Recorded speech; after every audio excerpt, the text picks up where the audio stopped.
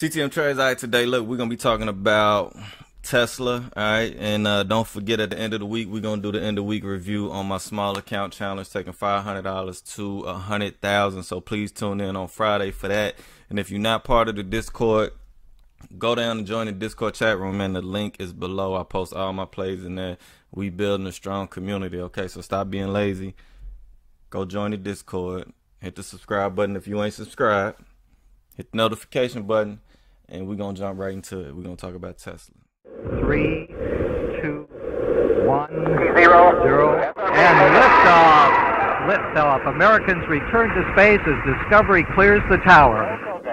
All right, so with Tesla, looking at Tesla, you see strong run up. I done talked about Tesla so many times. It's been all over YouTube. All the different traders talking about Tesla, bullish.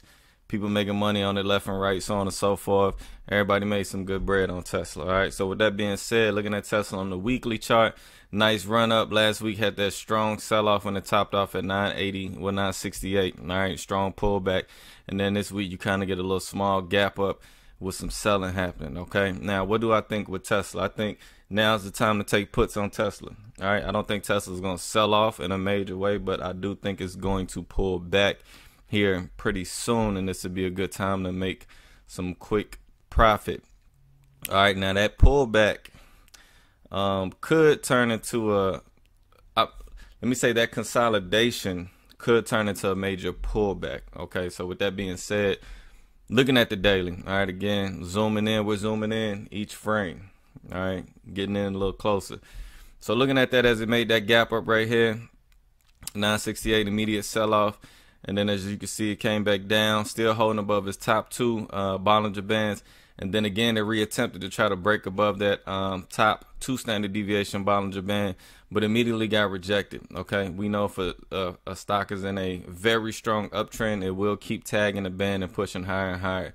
So immediately got rejected, and now it's moving sideways. All right, so now if we zoom in on the 2-hour chart, one thing I always say as I trade with the double Bollinger Band strategy, as you can see, I have 2 bands here. We know a stock is in a strong continuous uptrend anytime it utilizes the 2-hour, not the 2-hour, but anytime it utilizes the middle Bollinger Band as a strong line of support. Okay, so looking at Tesla here, what I mean by that, when it started that run up in December, as it had to run up holding between its top 2 Bollinger Bands, when it pulled back, it held right in, above that middle Bollinger Band. Again, run up, pull back, holding above that 1 standard deviation Bollinger Band right here, the green one. Another run up as it pulled back, found support on the middle Bollinger Band.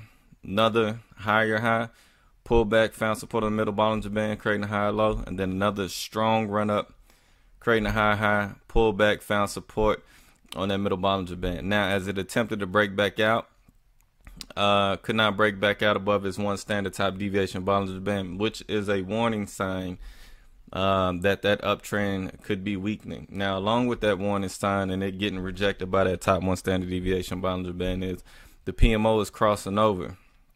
All right, and when the PMO crosses over, that normally means 2 things, right? 1, the uptrend is slowing down, okay, which can mean the price action is consolidating.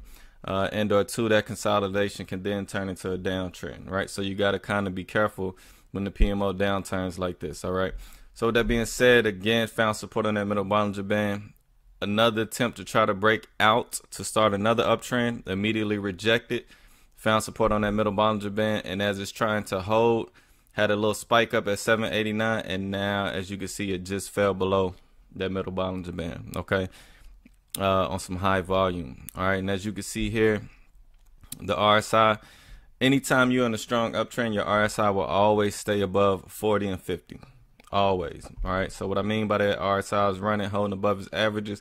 When it pulls back, holds above the 50, holds above middle Bollinger Band. Strong run uptrend, when it pulls back, hold above the 50, hold above middle Bollinger Band. Another run up, pulls back, hold above the 50, holds on the middle Bollinger Band. Another strong run, pulls back, holds on the 50, holds on the middle Bollinger Band. It's hovering above 50, hovering above middle Bollinger Band. Price action is starting to fail and no longer holding on the middle Bollinger Band, and the RSI is starting to curve downward, unable to break back above its 2 averages, the green and yellow line. Okay, as you can see on each push, it always broke back above. Push here, broke back above, broke above, broke above, broke above, and now it's struggling, and the RSI is starting to fail. So this is on a 2-hour chart. The bigger trend is starting to pull back. Now, with that being said, where's the price action going to pull back to? So we're going to zoom in from the 2-hour chart, go to the 30-minute chart. Looking at the 30-minute chart, all right, again, that run up in a more fine line detail. As you can see here, the price action has been trending sideways, consolidating. As you can see, the bands are getting tight, volatility very low, hence the Bollinger Band width below its average. And now it's trying to hold and maintain. The PMO, as you can see here, is still in positive territory, way above zero. It's trending sideways to reflect this consolidation right here. One thing to keep in mind is, as the PMO was flattened out, as it had attempted to make a break above its 30-period moving average, the yellow line, immediately it got rejected and began trending back down. Okay, so the overall momentum in Tesla on a 30-minute time frame is slowing down. Okay, so what's happening right now is the bulls had this strong run. Okay, they ran it up to 968, 969. They tried to run it back up again, 795. They tried to run it up again. Couldn't make that break above that 1 standard deviation Bollinger Band. And the bulls are beginning to notice that they're losing control of the momentum as far as pushing Tesla back up to retest those highs. So with that being said, they're either locking in profits or they're just selling and getting out of the way. All right, and with that being said, the bears are beginning to pound on the Tesla to possibly short this down. All right. So with that being said, its next line of support, looking at the 2-hour chart, is 727. Okay, the green line, the bottom 1 standard deviation Bollinger Band. So with that said, even the RSI on the 30-minute chart holding above the 50 to show that it's still holding that trend, and then immediate failure. And then as the RSI began to try to turn back up, it got rejected by the 50. Another early warning. Okay, PMO trending, holding above its averages, and has immediately failed and fell below its averages. And now, you know, I'm not going to say it got rejected, but it's doing the same as the RSI is holding within the yellow zone to show that the trend is either a weak uptrend and or it's consolidating. So we know where there's low volatility, as you can see here, low volatility below its average, high volatility follows. Remember, volatility is cyclical. Okay, where there's high volatility, low volatility will soon follow. And where there's low volatility, high volatility will soon follow for a breakout. Okay, we know that. Okay, so with that being said, low volatility, breakout, pull below its average, showing that the bands are constricting. Low volatility, breakout. Again here, low volatility, and it's been low volatility as the bands constrict, but another breakout is about to happen. Looking at the momentum on the 30-minute chart and the 2-hour chart, the breakout is not going to be to the upside. It's going to be down to the downside. Okay, and the closest line of support on the 30-minute chart, again, is that 727, which is reflected on the 2-hour chart right at its 1 standard deviation Bollinger Band. So I would play puts on Tesla, try to ride it down to 727. If that 727 fails for any odd reason, the next you're looking at that 672 right below it to try to catch the Tesla price action. If that 672 fail, then you're going to be pulling back down to this 500 area, which I highly doubt Tesla falls that low. Okay, overall the trend is still very bullish. Okay, as you can see, the PMO is trending heavy above its averages. Again, we got the warning back in October, again, when the PMO was trending way below. It finally broke above, but it was struggling to hold above the zero line. Once it finally broke out above that zero line and that 150 movement period average, we knew that Tesla had gained some momentum and some buying was coming into play. Okay, so as you can see here, the PMO is still very strong. It's holding on very tight. You can see the volume's getting pretty low on a day-to-day basis, showing that there's not a lot of buyers coming in to push this up any higher. So you're going to pretty soon get a sell-off here, hopefully down to only that 727, and you should see the volume start picking up to reflect the selling. All right, but again, if that 727 doesn't hold, you got 672. If that 672 doesn't hold, then you got 555, which is right where the middle Bollinger Band is at on the daily, sitting at 591, give or take $40 off. Okay, so play puts on Tesla. I wouldn't look for a bullish run anytime soon. Yeah, and if you make money, let me know. Join the Discord, let me know if you make some money. But Play puts on Tesla.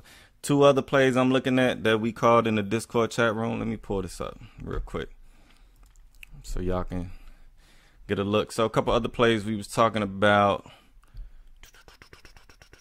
Oh, Roku. So we posted on the small account challenge yesterday at 11:58. No.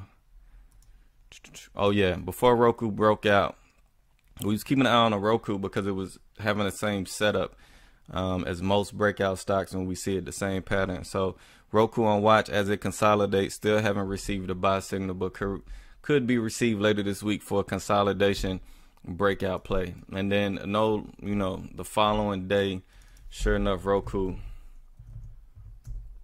broke out of this downward consolidation. As you can see here, kept getting rejected by that middle Bollinger Band once, 2, 3, 4, and then finally broke above it. Okay, the 150 was holding as a strong line of support, 1, 2, 3, 4, and then it fell, but now it has broken above it. All right, averages breaking out, PMO is breaking out above its averages, and the the Shande is breaking out above its averages, and then the PMO is starting to flatten out right above the zero line. Okay, which is a good thing. All right, so if the PMO falls below the zero, then it's in bear territory, which means you will possibly see a nice sell-off. But as it got right down to this zero line right here, it's starting to flatten out and curl back up. Okay, so we're probably going to see another couple of days of consolidation. The key thing with Roku is you want to see it consolidate above 132, because again, if a stock is in a strong uptrend, it will hold above its middle Bollinger Band. Okay, so as you can see here, Roku and it had its run up, breakout, pull back, fell below the middle Bollinger Band, but immediately ran back up. Middle Bollinger Band, ran back up, tried to hold on that middle Bollinger Band, and then failed. All right, so that's what we want to see here. We want to see the price action breakout, which it did. Okay, that's what we was looking for, that initial consolidation breakout. It's broken out and it's going to pull back. It needs to pull back. So we'll look at the 30-minute chart, kind of zoom in on Roku a little bit. As you can see here, it needs to pull back. All right, had that strong run up. It finally broke above that 150 SMA. It's trying to hold on the middle Bollinger Band to start the uptrend, but I think that middle Bollinger Band is going to fail, and it needs to pull back and retest that 132 to 130 area. So that way we can solidify that this breakout is a true breakout. Okay, so I would wait for Roku to pull back again in that 130 to 132 area, and then if that holds, which coordinates to that middle Bollinger Band right here sitting at 132, if it holds in that area and the PMO begins to flatten out to show that the downward momentum is beginning to shift, you already see that the volatility is very low, seeing that we're below that Bollinger Band with average. So where there's low volatility, high volatility is soon to follow. So you should be getting a breakout here soon, but we want to see that breakout to the upside. So as Roku pulls back, look for 132 support to hold, and then start positioning yourself for call options for a breakout. Now, if that 132 fails, then I would not mess with Roku. Again, I would just wait it out and see what happened. But 132 needs to hold for Roku breakout that just happened to hold true, and for that uptrend to continue. Let's look at the 2-hour chart real quick. Yeah, as you can see, it's been rejected by that 150 SMA. 1, 2, 3, 4. It finally broke above, and now it's beginning to pull back. So again, that 132, that 130 to 132 area needs to hold. All right, as it breaks out above that 150 SMA, when it pulls back, it needs to hold above it. As you can see, the PMO is finally breaking out in the positive territory.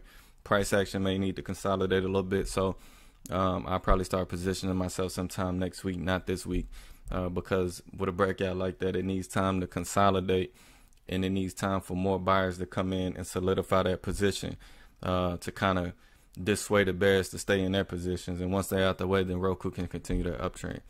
All right, TTMTrades, I'm out. The Discord link is down below. Go join the Discord. If you haven't joined the Discord, then you need to just, I don't know, you need to get off my channel. All right, but TTMTrades, I'm out. Till next time, you got any questions, any plays you want to suggest, anything you want me to look out, leave a comment below. Other than that, till next time. Listen, Tranquility Base here. The Eagle has landed.